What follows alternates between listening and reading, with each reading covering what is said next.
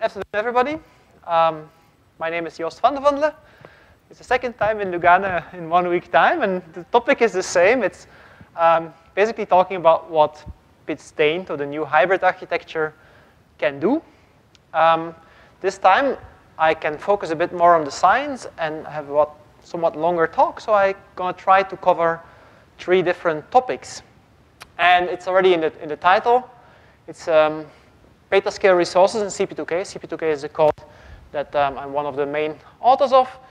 And then enabling sampling, large-scale models, and correlation beyond DFT. So these are the 3 topics. And they have a kind of common goal. That is to try and improve the accuracy or the predictive nature of atomistic simulations. And they go along 3 different directions. They go into us improving the resolution in energy, in some sense the accuracy of the energy calculation, increasing the amount of time we can sample in Monte Carlo or molecular dynamics, and you can see it a bit broader, for example, in parameter space and things like that, and increasing the model size we can study, the kind of complexity or realism of the models. And I think Petascale allows us to make progress in these directions, and if you're very brave, maybe in some of these directions combined. I will talk about these 3 topics. One about time, how we can sample in density functional theory things like phase transitions, how we can improve the energy resolution beyond what is standard GGA, DFT, and how we can get towards large models by using something that is known as linear scaling density functional theory that allows system sizes to grow with a cost that grows proportionally. All of this is based on CP2K, which we brand as the Swiss Army knife of molecular simulation because it's mostly developed in Switzerland. It's a code with a lot of features. It's fairly complex. It's not small. It's about 1 million lines of code now. And it has grown over time. So that is a graph of our development that tracks our SVN repository. And you see it's growing at about 80,000 lines per year over the last 10 years or so. And most of this is being developed by, as usual, PhD postdocs that have a science project, but also on the side do code development. And it's also quickly evolving, so in 2 years' time, 400,000 lines of difference between 2 revisions. So there's a lot of code being written to make this possible. We like to combine implementation with new algorithm development. So we worked a lot on this HP2C and PASC code design, trying to get in touch with both hardware vendors and the scientists in us to try and come up with the best solution for the problems. And of course, part of this was inspired by the fact that we had a good feeling that next architecture at CSCS would be the hybrid machine that we have today. In the last part of my talk, I will try to come a bit more into details on how we've been using the GPUs. One challenge in CP2K is that it has really a wide range of different algorithms. So we have all these dwarfs or kernels. We have regular grids. We have dense linear algebra. We have sparse linear algebras. We have particles that we propagate in time. And then we have a bunch of chemical algorithms. So there's not a single dwarf that is there. And it's very easy to shift the bottleneck or the computational kernel by changing the input, basically changing the kind of simulation we do. So one day I can be very worried about sparse linear algebra. Next day I'm very worried about dense linear algebra just because the science problem has changed a bit and we solve something completely different. So if you want to understand then CP2K, and some people here know that it takes a lot of time because you have to understand which kind of kernel is active at what kind of benchmark, and it's very difficult to make synthetic benchmarks. So now first on time, the example I've taken here is a bit application-driven, is water. This time, I'm going to focus a bit on the phase diagram. Water has a complex phase diagram. There are 15 different phases of water known experimentally. So not just the liquids, the vapor, and ice as you have it around us, but there are many more phases of ice. And I care right now about what happens if you go down in temperature. You go from the ordinary ice, ice 1H, to a different phase of ice, ice 11. And the difference between these two is shown here a bit. The ice 1H is a proton disordered phase, and the phase 11 is a proton ordered phase. But the oxygen lattice is the same. It's just the hydrogens that can be disordered or not. And that is what we can try to address with simulation. We've been walking around on this phase diagram as well, but these are simulations I won't discuss today. So this is what I showed before in small. This is in bigger. You see protons are disordered. Here, protons are ordered. Experimentally, there's a phase transition temperature at around 76 kelvins. Now, this is a very tough phase transition to experimentally observe, not because this temperature is low. This is a high temperature for the average physicist, but the timescale of the transformation. So it's kinetically hindered. It would take years or centuries to see the phase transition happen if you take pure water and you cool it to 70 Kelvin or something in that region. So people have to dope the sample to make this phase transition happen more quickly. And even if they dope the sample, they've never made it completely pure. So it's not fully clear if they have nailed the phase transition temperature and the structure. So it would be nice to simulate this. And also, it's a kind of an assessment of our methods. If we can accurately pinpoint the phase transition temperature and other properties of ice, we know that we describe water rather well. And water is a very tricky object to simulate. So this is a nice system because it allows us to assess the quality of DFT for water. It's also needed that you describe this at a high level of accuracy. People have, of course, worked on classical potentials for water for a long time, but they are not good enough to describe the fine energetics that you need to describe ice correctly. So here are 16 unit cells of ice. These are all different proton orderings in an orthorhombic cell containing 8 waters. Here you see the relative energies as obtained with a force field. And here you see the relative energies as obtained with DFT. And you see that these two things anti-correlate, meaning that if you use force fields, you're likely going to get it pretty wrong. You get the wrong phase stability. Experimentally, people care about the dielectric tensor, or the dielectric constant, if you wish, of this ice phase, because you might know that if you have a proton disordered phase, you will have a high dielectric constant. If you have a proton ordered phase, you will have a low dielectric constant. And that's what you see here. So this is the dielectric constant as a function of the frequency at which it is measured, but you see here the phase transition happened quite clearly near 70 degrees. And this we can sample from simulation, provided we can converge this quantity. So you can do a sampling at finite temperature and finite pressure, basically going through a configurational space, and then average the dipole or the polarization of your unit cell, and then with this fluctuation formula, the second order is somehow related to the dielectric constant.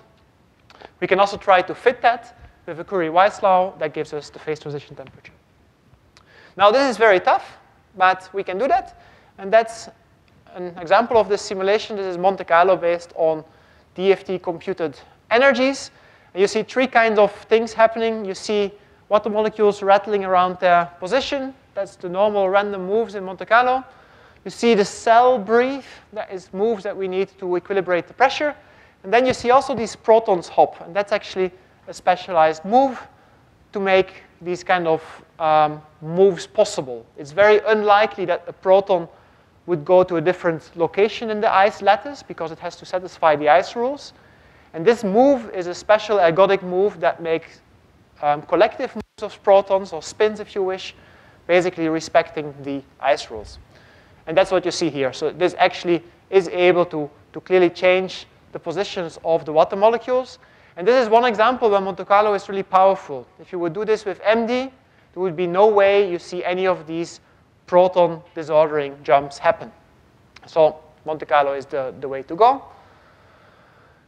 The special thing, but I have no time to discuss this here in detail, even though it would have been maybe interesting, is that we developed a new Monte Carlo algorithm to make this possible. Basically, based on speculation, we could parallelize much better.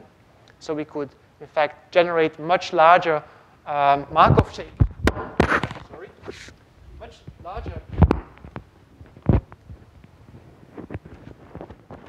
much larger Markov chains than you could do with a standard Monte Carlo simulation, which is essentially sequential in nature.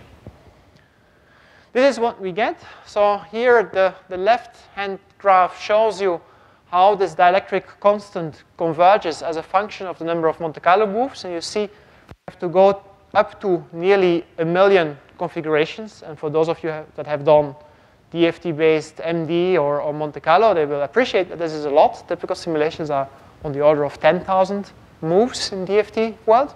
But we see we also need that. I mean, 10,000 moves, you would be here in the noise. So we have to go up to about 1 million moves. Here is also an interesting plot. This shows the second important aspect. The upper plot, the upper line here is obtained with a standard GGA functional.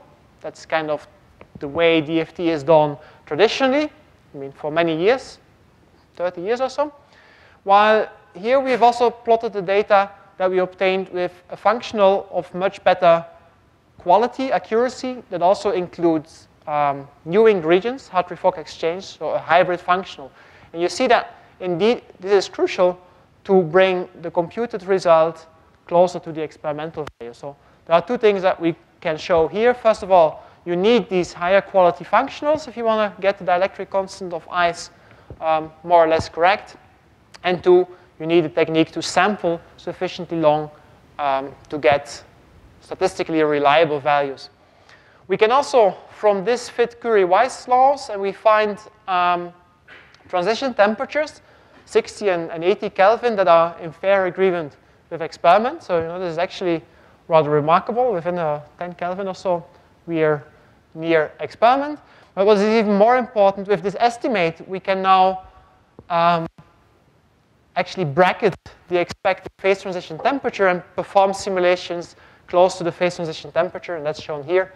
You see, again, explicit simulations on the order of 1 million steps, and you see that simulations at a low temperature, so 60 to 80 or 90 K, they find a very high and constant dipole moment, and that's correct. This ICE-11 phase is ferroelectric, so it finds this new phase spontaneously, while if you have a higher temperature, the moment the dipole of the cell is actually fluctuating. I mean, it finds the stable or the 11th phase, but then goes back again. So it's actually sampling both phases, and that can be used to bracket the phase transition temperature even more accurately, between 70 and 80 or 90 and 100 Kelvin, depending on the method, which is, of course, for the more accurate approach, spot on the experimental number.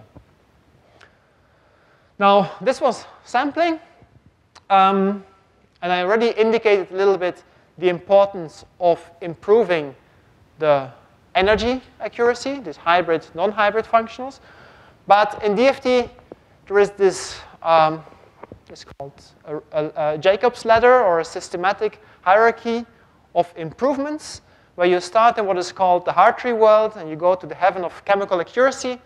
And the first rung on the ladder is LDA, the local density approximation. That was the approximation that made DFT popular in the physics community.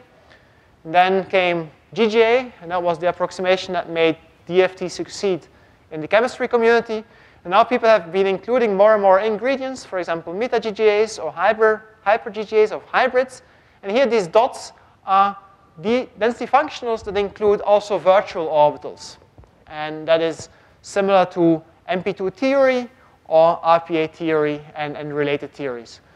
And you see that for chemical benchmarks that are very extensive, you can clearly see that this is a kind of a systematic way of improving the quality of DFT. Now, one problem here, I mean, why is not everybody jumping on this highest rung, is the computational cost. If you go up this ladder, the computational costs can change by roughly 2 orders of magnitude if you go from meta-GGA to hyper-GGA.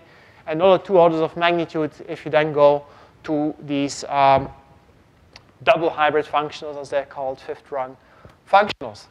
Now, of course, computers also grow in performance, and we have gained almost 2 orders of magnitude in the past few years. And so we can move up this ladder. So we've been implementing new algorithms to compute essentially this contribution, which is, if you're a chemist, the MP2 contribution. You can also write diagrams. So this is the first few diagrams in many-body perturbation theory. Now, how do we do that? Well, in principle, it's well known.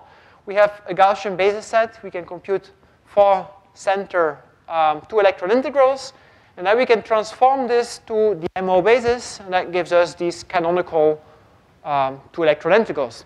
Now, this transformation is very slow. It's difficult to do because you have a very big matrix that has to be multiplied with very small matrices that basically doesn't scale, and is also n to the 5th in computational cost, where n is the system size. Now we came up with this more direct technique that basically employs what we call the Gaussian and plane wave scheme. That is part of this we do directly in real space. We don't have to transform orbitals. We get a potential of the pair density, and then we can integrate that on a grid, or numerically if you wish, over the basis functions, and then transform this. The nice thing about this is, first of all, it employs the established technology that we have in CP2K. It's the same technology we use to do standard DFT calculations. And the other thing is it parallelizes very well. Basically, each processor or subgroup of processors can take one IA pair. There are many, many of these IA pairs. And then locally, they can do all the work needed. And given that everything is local, it scales perfectly well. That's shown here. This is a crystal of CO2, and you see it scales almost perfectly up to 100,000 MPI processors. So that is, I would say, good scalability for something that is a really complicated calculation. Nice thing about it, once you use 100,000 processors, you can do a very large MP2 calculation in just like 10 minutes time. I mean, 5,000 basis functions, very few chemists that actually can run something similar and would have to wait sometimes many weeks for calculations that are significantly smaller. Now, this is great, scales well, but it's still very expensive. And so in practice, we don't use this approach anymore because, because we found something better. I come to that in the next slide. But what we did learn, and what also was known actually in the community, is that something like MP2 is crucial if you want to look, for example, at molecular crystals. They have weak interactions, and van der Waals is important. Van der Waals is not in standard GGA DFT. If you do look at lattice parameters with standard GGAs, they are essentially off by almost 10%. If we do van der Waals corrected DFT or MP2, we get results that are in much better agreement with experiments. So MP2, or at least dispersion corrections, are crucial, which is not such a surprise, but it's very important in practice. This is the technique that we implemented afterwards. It's an approximation that goes in the name RI, or resolution of identity. And basically, it says these four center integrals, they can be approximated by what is called an RI expansion. You put in here essentially unity, but in a finite basis, so it's a finite expansion of unity. And then you only need 3 center integrals to be computed. And that's, of course, far fewer than the 4 center integrals. And in practice, the number is not here. You easily gain a factor of 10 or more on the calculation of these 4 center integrals. It can still be done with our GPW technique, but now we go over the L index instead of IA. And the other very nice thing is that it allows for, instead of n to the 5th implementations, 2 implementations that scale as n to the 4th, and not only for opposite spin MP2, but also something that is known as direct RPA. So we have an implementation that scales as r to the 4th for both this opposite spin MP2, which is at the heart of most modern double hybrid functionals, and for RPA. And I won't go in detail, but you essentially evaluate these quantities. This is the n to the fourth term. Here is an n to the fourth term.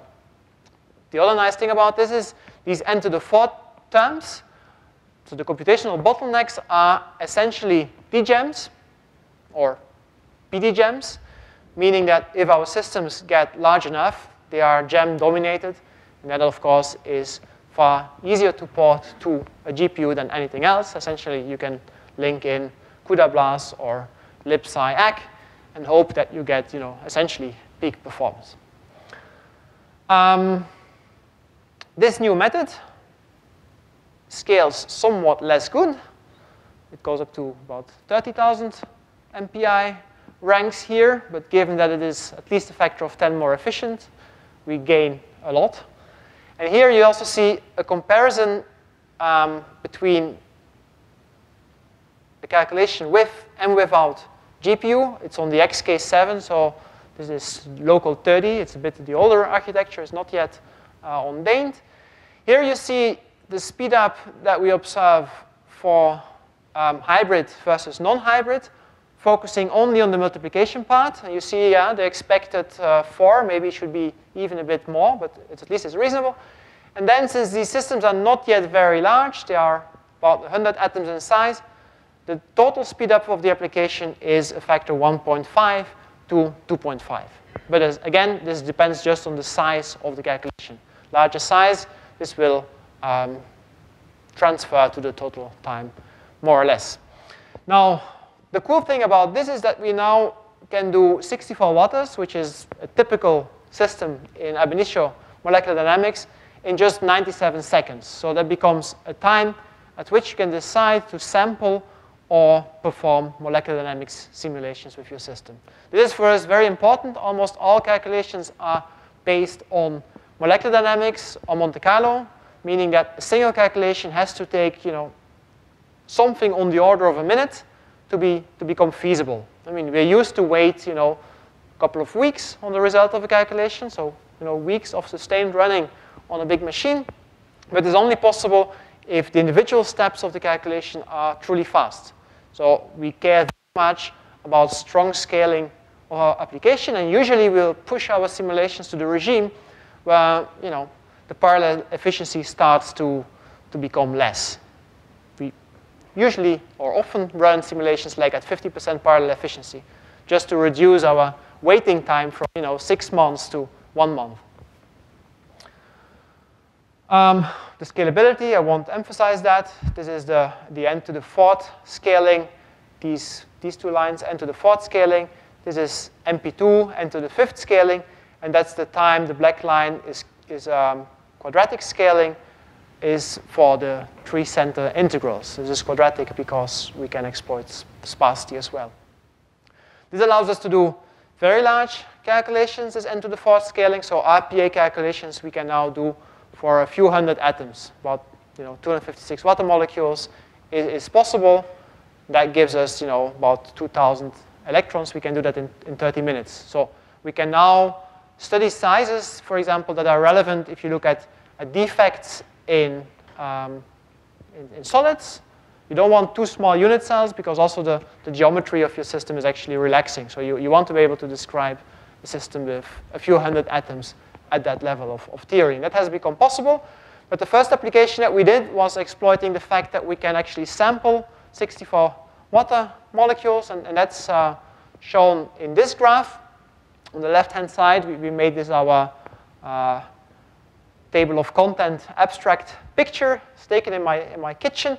It's symbolically shown what the prediction is of GGA DFT for the density of water. If you can compare a standard GGA functional blip, you predict that 200 grams of water are 250 milliliters. If you take tap water, that comes out of the tap, that is, of course, experiment, 200 milliliters. And then if you compare that to MP2, you see that it gives a very good prediction of the density of water. It is almost spot on. And then this is the structure of water. Black is experiment, green is our calculation. This is fair agreement. This is both from experimental point of view and from our simulations difficult to extract. So this, what you see here is this most likely still noise that would go away if we didn't use Daint for 4 weeks, but for 4 months. And so you can maybe talk a little to CSCS what is possible there. But that brings me to the third part of my talk. That is trying to increase the model size, the system size. As I said before, standard DFT calculations, they scale cubically with system size because there is essentially a diagonalization step of a Hamiltonian matrix. And if you use standard diagonalization, this is cubic with system size. The other way to think about it is this is enforcing the orthonormality of the electronic wave functions, the single particle orbitals. If you have n electrons, they could be anywhere in space, and they could interact with all n other electrons, and that makes n times full space, again, n cube. If you want to enforce orthonormality the brute force way, you have cubic scaling. Now, it is possible to do that differently, and this is shown here in some sense. This is the largest system we could do with the cubic scaling, the blue box there in the corner, about 4 nanometers in each direction. And with the linear scaling, you can go to something that is 20 nanometers. This contains 6,000 atoms. That's about 1 million atoms. So that is what is allowed. So it's possible. What it doesn't bring, and that is unfortunate, and this is something people expect, it doesn't make small calculations much faster. So there's a crossover point where linear scaling takes over. And for small systems, on the order of a few hundred, a few thousand atoms, the cubic algorithms are still faster than the linear scaling algorithms. It does open this kind of new regime. I mean, if you want to study a nanoparticle, for example, here, this is an experimental nanoparticle. It's tiny if you wish. It's 20 nanometers. If you model that explicitly, it has 1.5 million atoms. So we're just at the point where the small experimental nanoparticles can now be modeled atomistically if you have a million atoms. Similar here, if you care about our next generation CPUs, we might want to model transistors. They're getting smaller and smaller. Somebody's certainly going to tell me what the gate width is right now. It's 22, I guess. Well, that is the scale that we can start to address. If this goes down a few more tick-tocks, we can actually explicitly simulate that. Or here, another example that is used often in biosimulation, a little virus. It's one of the smaller viruses. It's one of the first that was simulated fully using a classical code. NAMD is, I think, famous for that. The satellite tobacco mosaic virus, it's also about 1 million atoms if you take solvent into account. So virus itself is maybe 300,000. It's a very small virus. And then 700,000 atoms of solvent, water. Why can we have linear scaling? What we exploit now is the fact that if you have a localized basis, and in our case, these are Gaussians, then if two Gaussians go far apart, their overlap, which is this blue thingy, goes down very quickly, so exponentially. The further you go, exponentially, this overlap goes away. And that's crucial because if you simplify a little bit, the Hamiltonian can be seen as two Gaussians and in between a local potential, at least in DFT, GGA DFT, you have a local potential here, meaning that this Hamiltonian matrix expressed in this localized basis set becomes a sparse matrix, and the same for our overlap matrix, which is kind of the metric of our space. And then we have the two matrices that are crucial, needed to make the density matrix, and if these are sparse and we can, in a sparse way, transform them into the density matrix, then we have a scheme that can exploit the linear scaling behavior of matter in some sense. This is just to show that indeed, it's the right technique to use. This is a comparison of a cubically scaling algorithm against linear scaling algorithms, and you see this is the time goes up very quickly, while here this goes up linearly. Here, this corner is where the crossover point is. So the more we can push these lines down, the more we can move the crossover point to smaller systems. These are calculations. It is important to emphasize, they are calculations done for 3-dimensional bulk systems.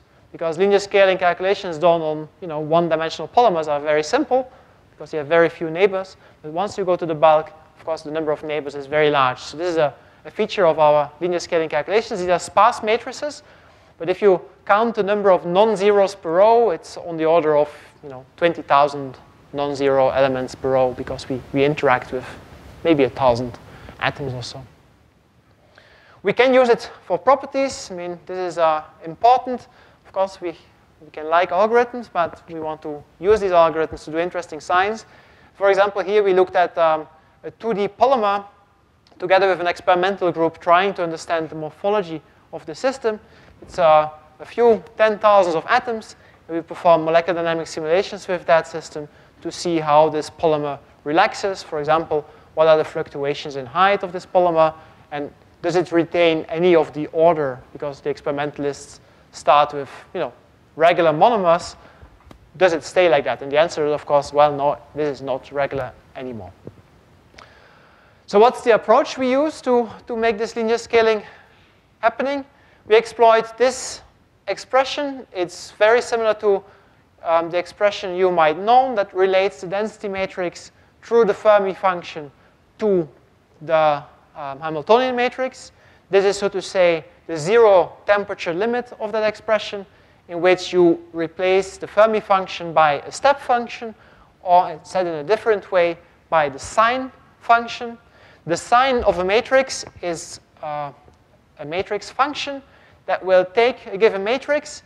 It will retain all eigenvectors, but then map negative eigenvalues to -1 and positive eigenvalues to +1. And then you can see how this is somehow equivalent to diagonalizing and taking a subspace from your matrix. You can also do that with this approach. And the very nice thing about the sign of a matrix is that there's a very easy iteration to compute it. This is the Newton-Schulz iteration for the sign of A.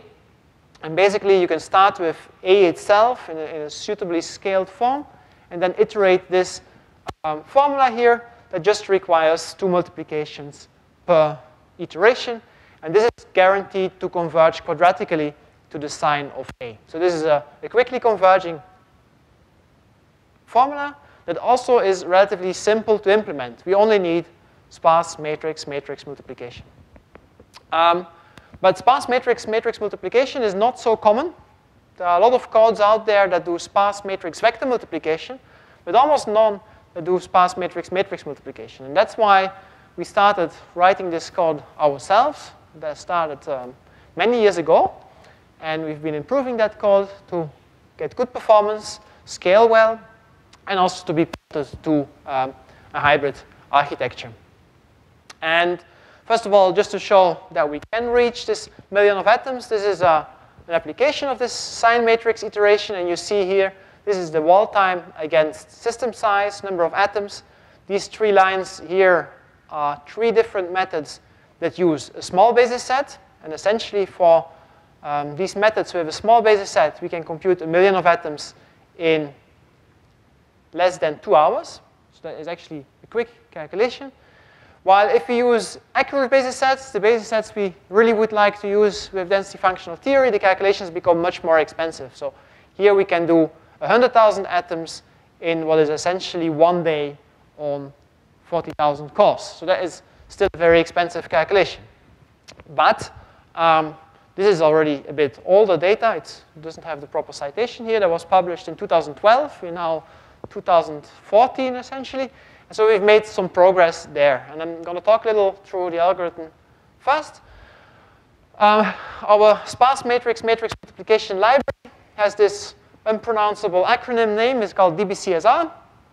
And it's optimized for our science case. It is sparse matrices that still contain a lot of data. So 10,000s of non-zeros per row. And that has to be it has to be a performant library also in the dense limit, because a lot of the simulations will be close to the crossover point.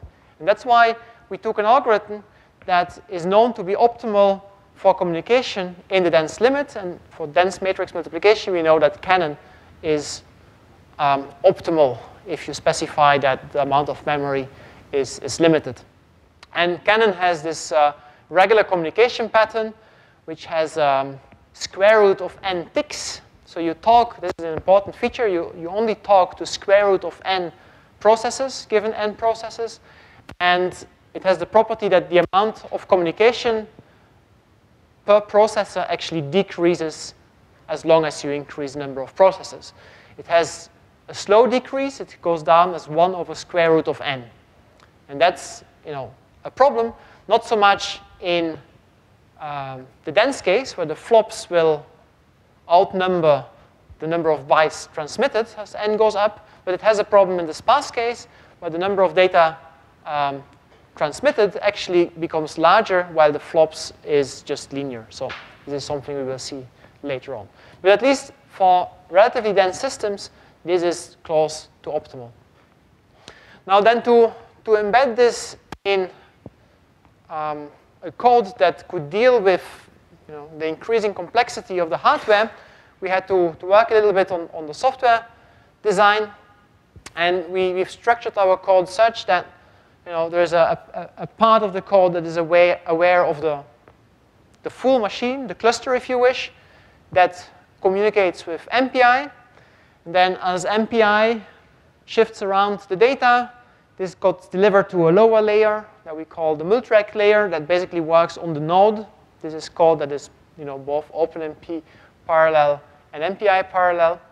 And then our scheme, this multrack layer, has a separation of concerns, if you wish, or a separation of tasks. This is a sparse matrix multiplication, so there is a lot of index handling going on, and there is some flops going on as well. And we've tried to separate these two so that we basically build, in our language, stacks of tasks. This is the index handling, what has to be done, which elements have to be computed. And then we ship them to a scheduler. So this is the CSR, the stack generation. Then we have a scheduler that tries to decide whether this should go to the CPU or to the GPU, depending on the characteristics of the stack, and maybe if the GPU is busy. And then the scheduler will send it to the host or to the device. The device can decide to be not cooperative and then send back to the host if needed. And on both the host and device, we have something that we call libSMM or libCUDA SMM. And that stands for small matrix multiplication, because we don't have element-wise sparse matrices. We actually exploit the fact that in chemistry, each atom has a basis that is, maybe 15 elements in size or 13 elements in size. And it's logical to group elements of the sparse matrix together in blocks, in atomic blocks. So they will be on the size of the basis of an atom, typically between 5 and 25, to say just something. And because standard BLAS is not very efficient for such small matrices, we had to come up with our own scheme, both on the host and then later on the device as well. Canon algorithm, I already discussed that. I'm going to skip it. This is, I think, a nice graph that shows the performance of this Canon algorithm. That's a strong scaling graph. So here we have 13,000 atoms.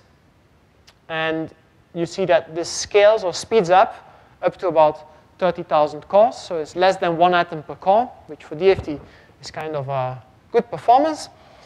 What you do see is this bending, and that's actually the square root of p behavior. So this is the communication that starts, not being optimal anymore. So here you see the square root of p, which is related to the communication volume that only decreases as 1 over square root of p.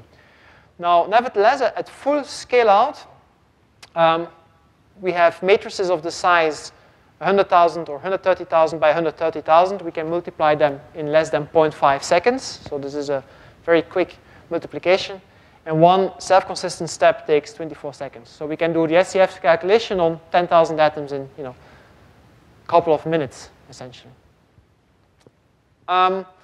This is the other goal. Some of you might know that there is still the PASC project, which is the successor of HP2C. HP2C is what funded the first round of development porting to GPUs. Now in the PASC project, we want to go towards this goal.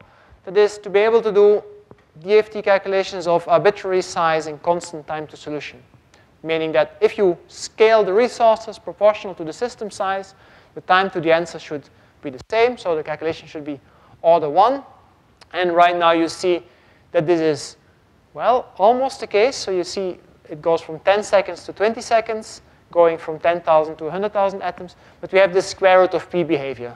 And that's, again, the communications that are kicking in. And we have some ideas that we want to exploit to reduce the amount of communication so that we get really to a truly order 1 scaling of the code. Now, if we go down a bit on this, in this CSR layer, we're getting closer to the hardware, closer to the CPU and the GPU.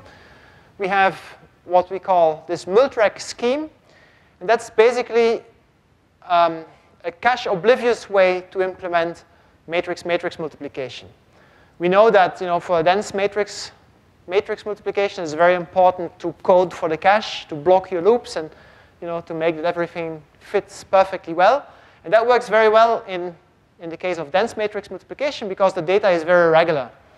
You can say exactly, I want to block at 256 rows and whatever, 128 columns. But you cannot do it anymore if you have sparse data because it's very irregular. And one way to go towards a more flexible scheme is this cache-oblivious multiplication that basically tries to make the best out of the cache without assuming particular characteristics. And in this case, it does that by doing the matrix multiplication in a recursive way. So you take your two matrices, you first halve them in 2, and then you can do a blockwise matrix multiplication. Now, you can do that recursively because you take 2 blocks. If these are big, you halve them again, and you go down like this in a recursive way. And in some way, this is visualized here. You basically access the memory in this shape. And the more you go deep in the recursion level, the more you go fine in this thing. And what you can see here is that the memory access is always local. So somehow, this is one way to try to get local memory access without knowing very well the precise characteristics of your matrix. And the nice thing about this is that this will ultimately fit well into cache because you exploit locality without knowing any details. You don't know exactly where to terminate this, what is optimal, but at least it does work.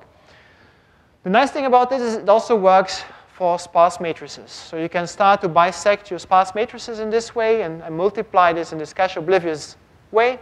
At a given point, this sparse data will fit into cache and it will be exploited as well. And that's why we adopted this. This already discussed slightly. We have this separation of concerns, index building and doing flops. And that's important for porting to the GPUs because GPUs are great to do flops, but they're very bad in branchy stuff. Trying to decide if 2 elements have to be multiplied, there's plenty of ifs there, not regular, nothing good for GPUs. So this is why we've separated that. And we will put the indexing on the CPU while the flops can be shipped to the GPU. And by having this also separated, we can hope to exploit both GPU and CPU for the flops in case that the GPU would be overloaded, which we don't see so often. Now then, we have these very small matrices. I said we have this dedicated library, which we call libsmm, small matrix multiplications. This is to deal with our chemical block sizes. If you want to put it in the words of a computer scientist, we have these ugly block sizes. I mean, who cares about a 13 by 13 matrix? Well, unfortunately, we do. That's the size of our basis set. And here you see a comparison between a standard DGEM, as we get from MKL, which is the fastest we could find, against our library. And you can see that there is, for certain sizes, significant speed up by using this self-tuned matrix multiplication library. This is a technique that is used in other codes as well. Atlas is well known for its auto-tuning, and FFTW, I think, they also do some kind of auto-tuning. And we do it on the source code level. Basically, we will block and unroll loops and then feed this to compilers, and then in the end, just do a runtime benchmarking of each of these kernels and pick whatever comes out as being the fastest. So it's completely compiler-based. We don't do any assembly programming. This is where we put the hard limit in our development. For the GPU, the things became even more complex. We had a lot of help there also from NVIDIA, trying to come up with the best kernels. The problem is that these very small matrix multiplications, they are really dominated by memory access, and it basically needs a very smart way of trying to optimize this memory access. And this is done in part by blocking these already small blocks and even smaller blocks, but basically blocking them such that a 2x3 block fits exactly in the number of available registers. Then you can decide here these PA and PB are slabs that are put in shared memory. There are various ways how you can put things in shared memory, directly from global to shared, or as we do it first to registers and then to shared. And there are a lot of parameters that can be tuned there as well. Finding the optimal slab width, the optimal number of registers per thread, the optimal number of threads. And again, we wrote an auto-tuning framework to make it possible to find the best kernels. And I didn't show any data there, but it's really amazing, the difference in performance you can see between a randomly generated kernel and the one that then comes out as optimal. So you can easily see 4 or 10-fold difference in performance. Usually you can, rationalize that and say, well, a human coder would never have written that loop, but still, there's a broad range of kernels that can be generated, and only a very small fraction of them is actually giving you something that looks like the optimal performance. We looked at this. So here are various block sizes that we care about or cared about. The bars are the measured performance in gigaflops, so we can actually multiply, a 24 by 24 matrix at a rate of nearly 400 gigaflops, which, if you think about the size, 24 by 24 is not really the big thing, and yet we get almost 1/3 of the peak performance of the device taking such small blocks. And I think that's very interesting because it's not really what you expect. I already said we are memory bound. That is, we have to transfer these small blocks to the SMs and the result back. And so you can estimate what performance you would have if flops were absolutely for free and just the load of memory counts, and that's what you see here. So the dashed line is when you have to load A and B, multiply it, and add it to a pre-existing result C. This is the dashed line, or you can say, well, I don't care about C, maybe I can reuse it, and then you get the solid line. And you see our kernel is in between these two limiting cases. So we confirm this memory-bound behavior, but at the same time, we show that we're almost optimal in exploiting the memory bandwidth on the GPU. Now, the other thing that took us a lot of time was to make it possible to use the device in a synchronous way. So this should be really a goal. If you have a lot of memory upload to the device and a lot of MPI, you would like your calculations to proceed, even though MPI is transferring around large buffers, or the device is being fed with new data. And so we implemented for both MPI and towards the device a double buffering scheme, so that we can start uploading the next buffer before the previous one has started. And that is visualized here. So you see that send and receive, essentially they exchange on the buffers, and also the computation takes place in an overlapping way. So while MPI send is still happening, we are already processing stacks, and the same here. While this hosted device is running, we still process stacks of the previous canon tick. So we can effectively overlap the communication rather well. To do this overlapping of communication and computation on the host, we use our threading. So we have several threads running per MPI task, and basically one gets dedicated towards handling the MPI communication, while the other ones will generate stacks that are shipped to the device.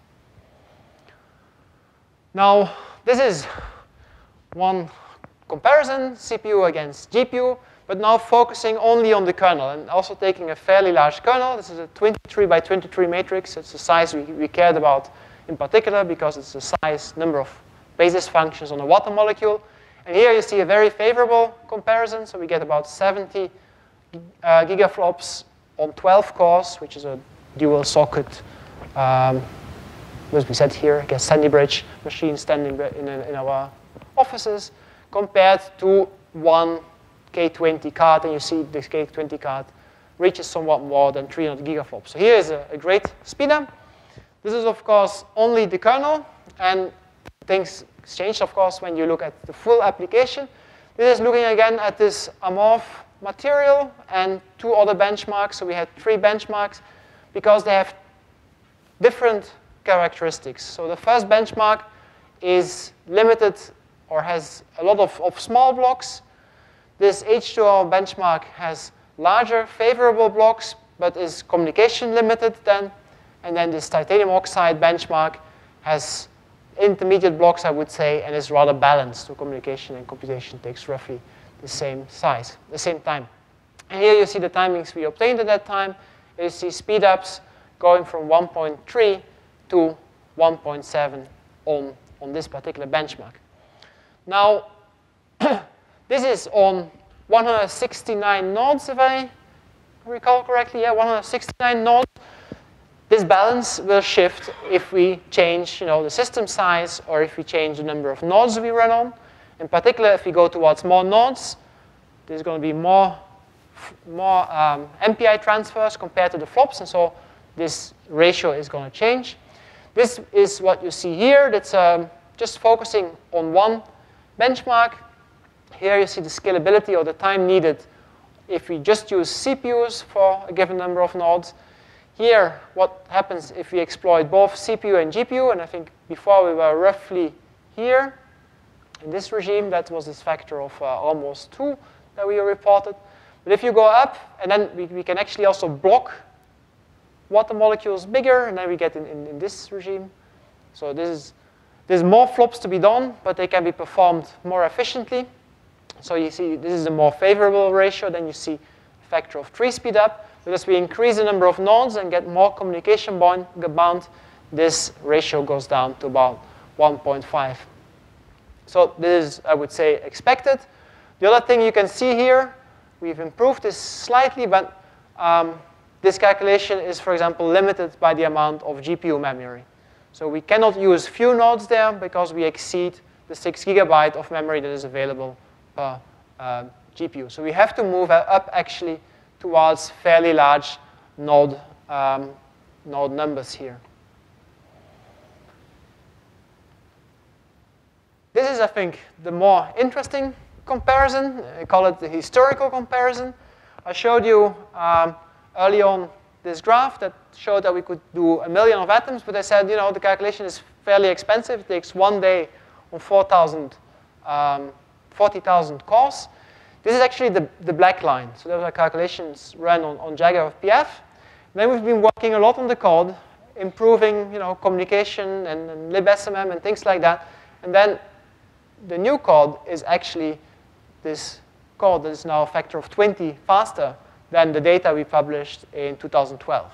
So even though the CPU-GPU ratio is not stellar, actually the improvement of the code as a whole, because everything has been tuned very nicely, is actually quite impressive. So this is, I think, the important number. I have a few more minutes. Then, one of the applications we want to look at is nanoparticles, for example, titanium oxide nanoparticles. In my case, I work on solar cell research, and in these dye-sensitized solar cells, most of the substrate is actually titanium oxide that then gets functionalized. And here we want to look, for example, what happens if 2 of these nanoparticles touch and get in contact? Can we model something about this electronic contact or not? We looked at smaller sizes, and then we had one big test case, if you wish, or the science case that looks at the aggregated nanoparticles. We can do, with our linear scaling code, molecular dynamics-based relaxation of these nanoparticles in explicit solution. That's shown here. So this is a few thousand MD steps that becomes possible. So we can analyze the structure, see, for example, how the surface reconstructs and puts pressure on these nanoparticles. And we can also run the full case. So the matrix dimensions here, for example, the Hamiltonian matrix is about 700,000 by 700,000 in size. We can threshold at 10 to the minus 6 and need about 50 SCF steps to converge that. So in total, we need to do about 2,000 matrix multiplications of that size just to get a single energy. Now, here we can do the number of dense flops. So if we would not exploit sparsity, it would be this kind of number that I cannot pronounce. And the actual flops needed, if you actually use sparse code, you see is significantly better. So we gain about a factor of 2,000 in the number of flops needed. So even if we are not reaching peak performance of the machine, maybe off by a factor of 10, we still see a very significant boost in performance by going towards these sparse algorithms. If we analyze how much of these sparse flops actually end up on the GPU, we see that, 99% is actually going to the GPU. So this elaborate scheme of shifting work to maybe CPU or GPU was not really needed. We can run this on the full Daint, 5,000 nodes, and that takes somewhat less than 2 hours to get the electronic structure of the system. If we look at the flop rate, well, it's not great. It's about 130 teraflops. But if you convert back to what we call marketing flops or sustained dense flops, it actually runs to about 300 petaflops. Now, I would like to finish acknowledging people. I've seen work of various people. There is Urban, who worked a lot on the sparse matrix multiplication library. Mandes, who worked on the ICE and the sampling, the enhanced sampling. And Mauro, who worked on the MP2 calculations. I would like to thank you for your attention.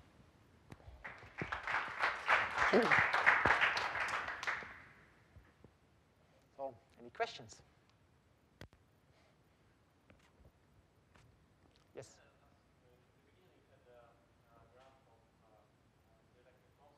Yes. On the temperature, yes. It's very early. My